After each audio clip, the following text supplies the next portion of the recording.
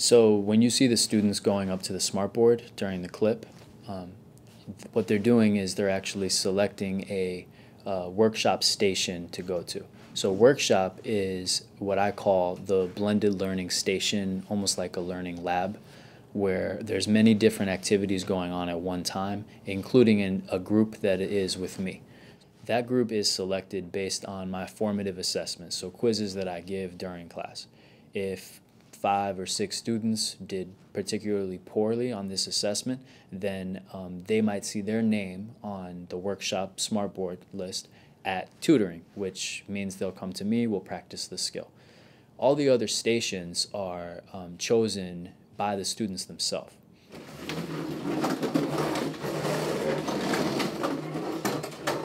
Nice job, Lyric, moving with speed. I need you all to be kind.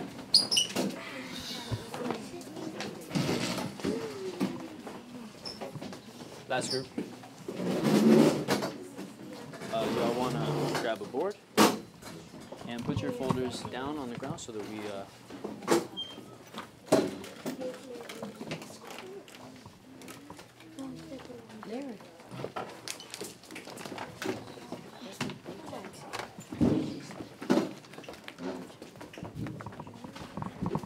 All right, so you guys ready?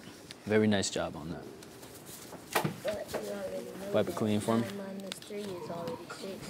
So let's see where you guys are at. You two are going to be buddies real quick. And you two are going to be buddies real quick.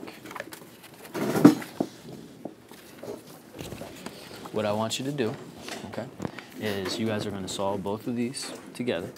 And then I want you to tell me which one is the biggest one. Because one of the questions on the quiz that we struggled with was the one where I said, here's 2 expressions. Which one's greater? Now, can you decide that right now? No. No. Oh. Because just because something's super long, Marcus, doesn't mean that it's a big number. No, I can make a super long one that equals 0 if I want to, right?